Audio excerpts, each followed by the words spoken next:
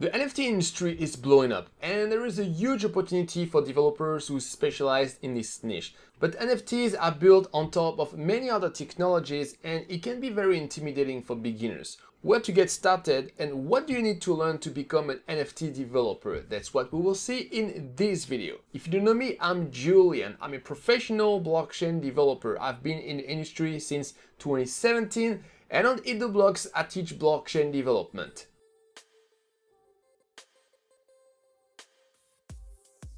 Let's do some reverse engineering. We are going to start from the top of the stack and go down. NFTs represent digital ownership of a unique item. This unique item can represent very different things like digital art or in-game assets. But no matter which type of NFTs we are dealing with, there are usually two parts in an NFT. One part is on the blockchain and another part is outside.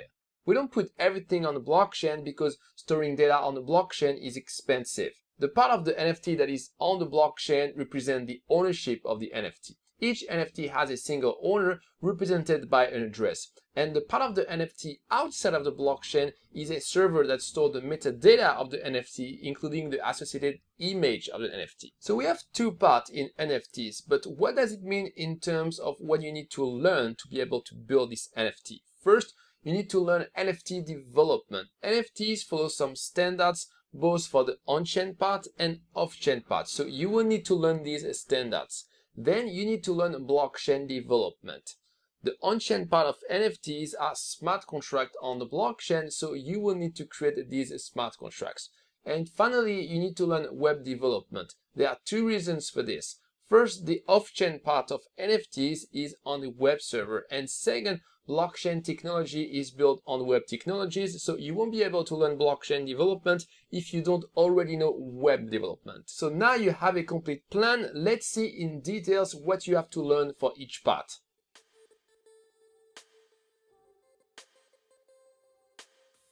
The first step in your NFT journey is to learn web development. Don't skip this step, it's very important. If you don't know web development, you will really struggle for the next part of your learning, which is blockchain and NFT development. Web development is huge. You have many languages, many frameworks, etc. You don't need to know all of them. In web development, there are two parts, front-end and back-end. For the back-end, you will need to learn Node.js, which is JavaScript server-side.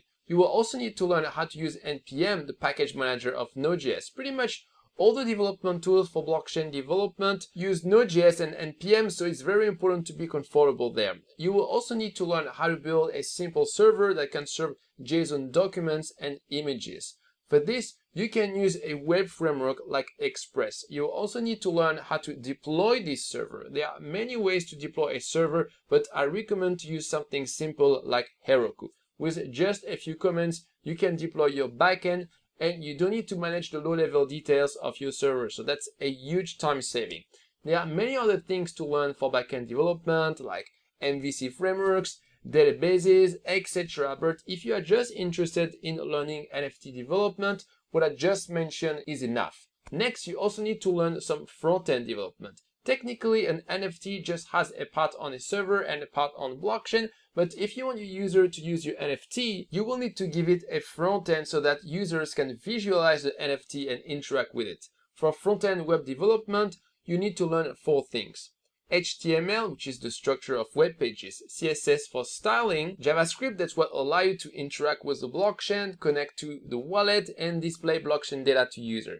And you will also need to learn a front-end framework to easily build a dynamic UI. There are a lot of front-end frameworks and a lot of them are great, but we need to be efficient, and I recommend to focus on React, which is pretty much the standard in the industry. And once you know all of this, give yourself a nice pat in the back, but don't celebrate yet, because there are quite a few other things you need to learn before you can call yourself an NFT developer.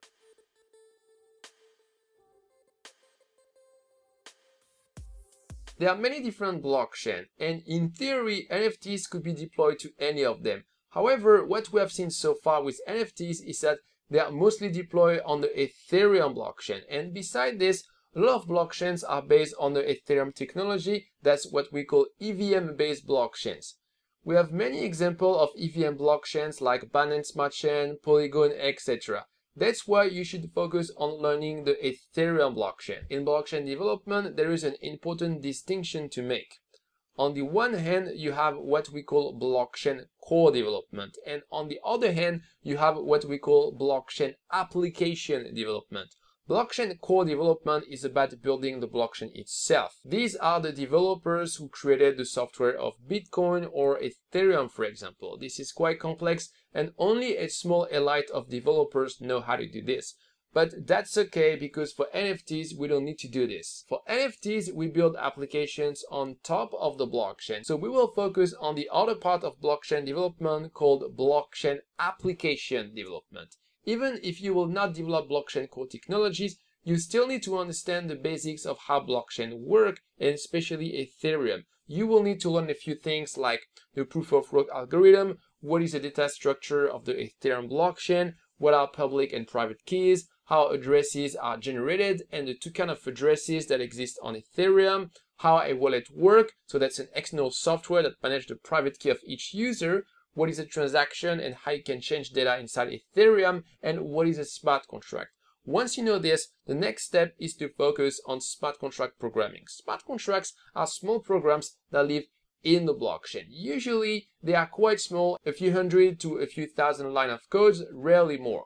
These programs are very different from normal programs. Once they are deployed, you cannot change the code.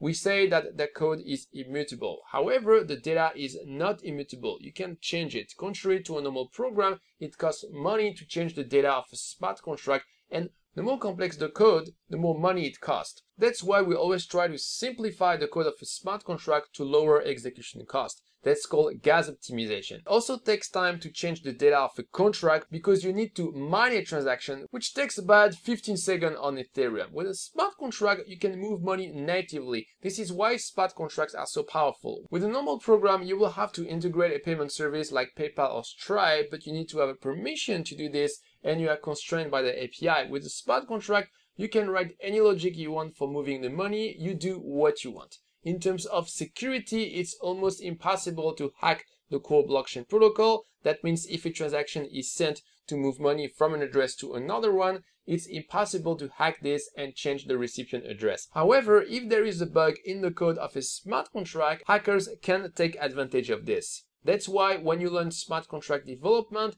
it's also very important to learn about smart contract security and how to write safe smart contracts.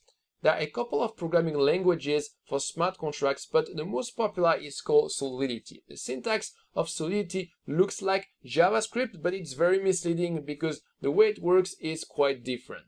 It's also much more limited compared to JavaScript, so we avoid to do things too complicated in Solidity. A great way to experiment with Solidity is to use Remix, an online IDE for Solidity. With Remix, you have nothing to install. You just load the website, and you can start writing and running Solidity smart contract right away. Remix is good to get started, but in a real-life project, we usually use something a little bit more robust like Truffle or Hot Hat. Truffle is one of the most popular frameworks for Solidity smart contract. Even though nowadays another framework called Hot Hat start to be really popular. Truffle and Hot Hat are command line tools written in Node.js, and you can install them easily with NPM. Both of them also come with a local blockchain network for development. A local blockchain network is very convenient for development because you can deploy your smart contract on a network completely separated from the real network of Ethereum that we call mainnet. On this local blockchain network, you can have infinite fake ether, which means you can send as many transactions as you want, lose all the money, it doesn't matter at all. For Ethereum, there are also so-called public testnet that you can use to deploy your smart contract. Another useful tool is a blockchain explorer like Etherscan. With Etherscan, you can verify that the transaction was mined on the blockchain. Another service that you will probably use is Infura, which is an API that runs Ethereum clients for you. It's not easy to run an Ethereum client, so Infura is very useful when you want to send a transaction to mainnet. The last thing I haven't mentioned is testing. After you deploy a smart contract, you cannot modify its code. So it's very important that you test your smart contract before deployment. And with the Truffle or the Hot Hat framework, you can test your smart contracts easily. If you only have a smart contract on the blockchain, the only way to interact with it is with the command line. And that's not very user-friendly. That's why we also need to build a front end to let our users interact with our smart contract. The smart contract plus the front end is what we call a dApp, or a decentralized application. The front end can be a mobile app or a web app, but in most cases it's a web app. The web app of a dApp is 90% like your standard web application with HTML, CSS, JavaScript, and optionally a front-end framework like React. I told you before that you have to know the basics of web development before diving into blockchain development. Well, now you start to understand why. In your front-end, there will be two challenges specific to the blockchain. First, the integration with the blockchain. For that, we use a JavaScript library called Web3. There is also another one called Ethers. And the other challenge for your dApp is the integration with the wallet. In dApps, the user management is decentralized and users store their password themselves. We don't use passwords in dApp, but the closest equivalent would be what we call private keys. With private keys, user can sign a transaction, which is a data package that describes an action that a user wants to do with a signature that proves that the user really wanted to do this action. There are many wallets available for Ethereum, but most people use MetaMask. Learning blockchain development is probably what will take you the most time. And once you are comfortable with this, you can move on to the next part where we will finally deal with NFTs. As I mentioned before, there are two parts for NFTs, the on-chain part on the blockchain and the off-chain part on a server. For the on-chain part, you will need to create and deploy a smart contract. ERCs are a set of standards for Ethereum smart contracts. Some of these standards, like ERC 721, ERC 755, or ERC 20, define token standards. NFTs are represented either as an ERC 721 token or as an ERC 1155 token. ERC 721 is a little bit more simple than ERC 1155, and most NFTs use ERC 721, but you still have to know both. ERC 721 and ERC 1155 only define the interface of the functions, but they don't define the implementation. You can create your own implementation from scratch, but it's not recommended. A better idea is to start from a standard implementation. For example, you can use OpenZeppelin, which is a popular library for Solidity that has implementations for a couple of token standards like ERC 721 and ERC 1155. The big advantage compared to starting from scratch is that OpenZeppelin has a safe implementation that has been audited by several security companies. This gives you a good guarantee that there won't be security issues with your smart contract. On top of the implementation of OpenZeppelin, you will probably add some custom code to fit the need of your NFT. Besides token standards, another useful piece of knowledge is how to publish your NFTs on different NFT marketplaces. The biggest NFT marketplace is OpenSea, so you probably want to get familiar with the technical documentation. Beside the on-chain part of your NFT, you also have an off-chain part. This is where you put the metadata of your NFT, especially the image.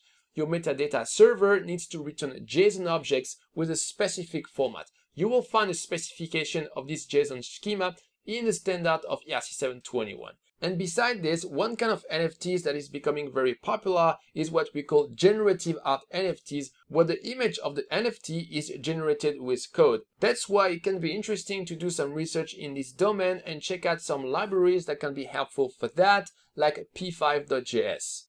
Now you know what you have to learn if you want to become an NFT developer. There are 3 steps. First, learn web development, then learn blockchain development, finally learn NFT development. I know it's tempting to skip some steps and try to create NFT directly without having all the prerequisite knowledge, but be aware that NFTs are built on a lot of other technologies, and if you skip some steps, it's going to be very difficult to do a good job. So be patient and complete all the steps before you get started with NFT development. And if you are ready to start your journey from the beginning, I would recommend to continue with this video where you will learn how Ethereum works. I will see you there.